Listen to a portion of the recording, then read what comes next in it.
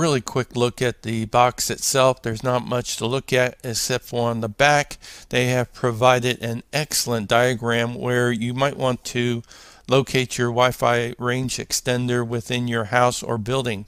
Definitely take a close look at this. Okay, that's enough at looking at the outside. Let me go ahead and grab my pocket knife and open up this box so that we can take a close-up look at the extender itself. To begin with, there's a quick start manual in here, and it gives excellent diagrams and information. I'll put that aside for now, and let's take a really close-up look at the extender. On the left side we have the factory reset on and off button, WPS, an access point or extender button, and also a lot of air vents because this baby does get hot. And then on the bottom we have model number, serial number, and WPS numbers. Also lots of air vents and an AC plug as well. And talking about air vents, they're all over this device as you can see here. Also on the bottom we have an Ethernet port, and you can connect any wireless device that you have directly to the extender via an Ethernet cable. Okay, let's go ahead and take a look at the front of the unit here very quickly. We have a couple of LED lights that are going to be very useful in the setup here. On the left side we have a couple of router signal lights, and then on the right side we have a couple of client signal lights. And then on the left side down below here we have a power and WPS LED light. Alright, let's go ahead and set this up by locating a open AC wall outlet within the same room where your router is located.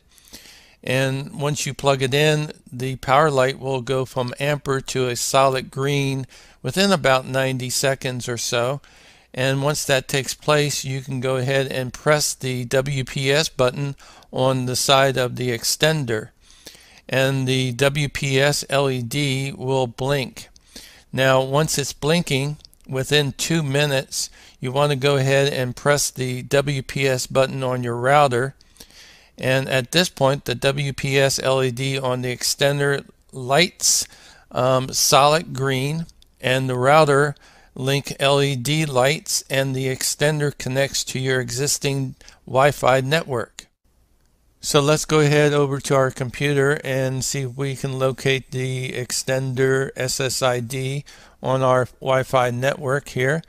And right here is my primary router that I'm connected to, and right below is the 5 gigahertz extender SSID, and below that is the 2.4 gigahertz extender SSID.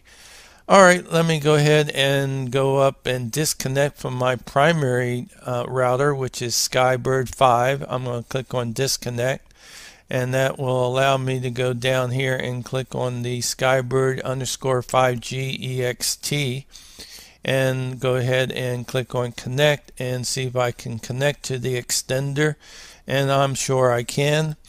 And once I do, it tells me I'm connected and it's a secure network, and I should be able to access the internet at this point. So I'm going to go down and open up an internet browser. Firefox happens to be the one I'm going to open up, and it opens up my home page, which happens to be Google. Alright, I'm connected to the internet via the extender at this point, so I'm going to go ahead and close this out and pop over to the Wi-Fi Range Extender one last time, and as you can see all the lights are solid green, which indicates that it is connected to the Wi-Fi router and also to my computer as well.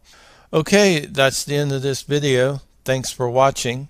Subscribe if you like, and leave a like if you like.